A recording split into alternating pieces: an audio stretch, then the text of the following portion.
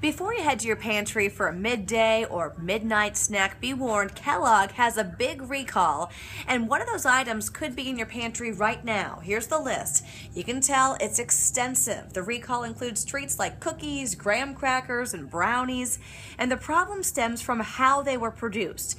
There's a concern that some of the non-peanut items may contain peanut residue, posing a risk to people with peanut allergies.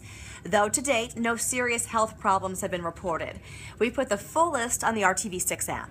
If you have one of these products in your pantry right now, contact the company for a full refund. That's the latest from the RTV6 newsroom.